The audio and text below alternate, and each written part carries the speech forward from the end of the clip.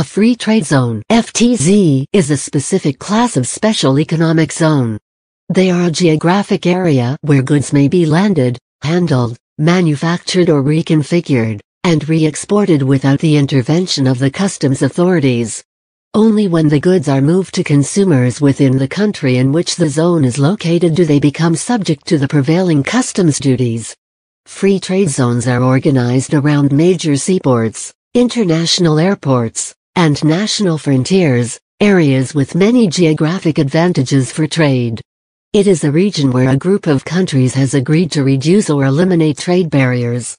Free trade zones can also be defined as labor-intensive manufacturing centers that involve the import of raw materials or components and the export of factory products. Free trade zones are referred to as foreign trade zones in the United States, Foreign Trade Zones Act of 1934. In the United States, FTZs provide customs-related advantages as well as exemptions from state and local inventory taxes. In other countries, they are called special economic zones or free zones and were previously called free ports or export processing zones. Free zones range from specific purpose manufacturing facilities to areas where legal systems and economic regulation vary from the normal provisions of the country concerned. Free zones may reduce taxes, customs duties, and regulatory requirements for registration of business. Zones around the world often provide special exemptions from normal immigration procedures and foreign investment restrictions as well as other features. Free zones are intended to foster economic activity and employment that could occur elsewhere. Farrell, Akinci, ed. Special Economic Zones, Progress, Challenges and Future Directions, World Bank, 2011. The world's first free trade zone was established in Shannon, Ireland, Shannon Free Zone. This was an attempt by the Irish government to promote employment within a rural area, make use of a small regional airport, and generate revenue for the Irish economy. It was hugely successful, and is still in operation today. The number of worldwide free trade zones proliferated in the late 20th century. In the United States, free trade zones were first authorized in 1934. Corporations setting up in a zone may be given tax breaks as an incentive. Usually, these zones are set up in underdeveloped parts of the host country. The rationale is that the zones will attract employers and thus reduce poverty and unemployment, and stimulate the area's economy.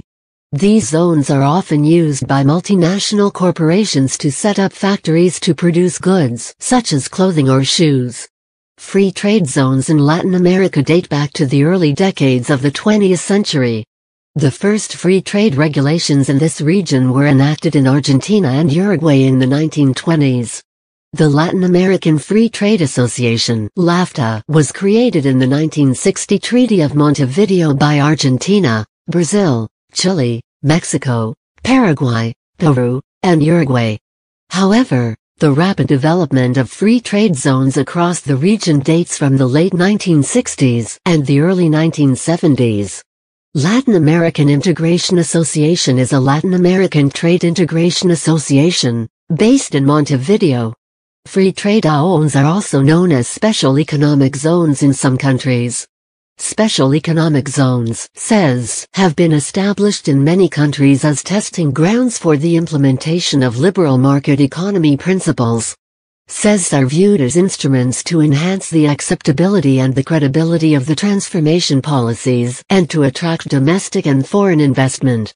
In 1999, there were 43 million people working in about 3,000 FTZs spanning 116 countries producing clothes, shoes, sneakers, electronics, and toys. The basic objectives of EPS are to enhance foreign exchange earnings, develop export-oriented industries, and to generate employment opportunities.